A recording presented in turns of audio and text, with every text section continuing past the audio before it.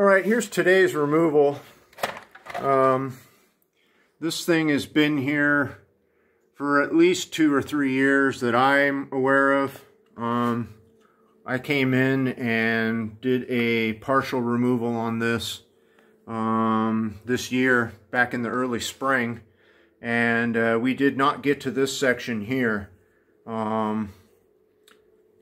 I did make the folks aware that there was probably something back here, but at the time they were not interested in pursuing things any further, so we stopped basically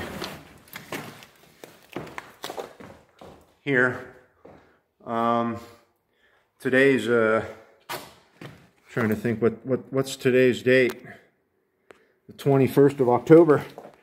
Anyways, pretty late in the year doing a removal here, but there's all that's honey right there to that spray foam. That starts the brood nest, and then there's some residual honey down over here. I don't think there's any combs next door here. It's just right here in this bay.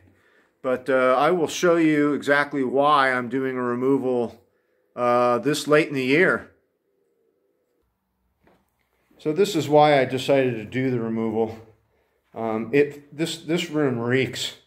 This is thousands and thousands of dead bees that died all over these windows. They just couldn't get out. There's actually some there now. Live ones, that is. But yeah, this is, I mean, it reeks in here. This room is terrible. It smells like a dying animal.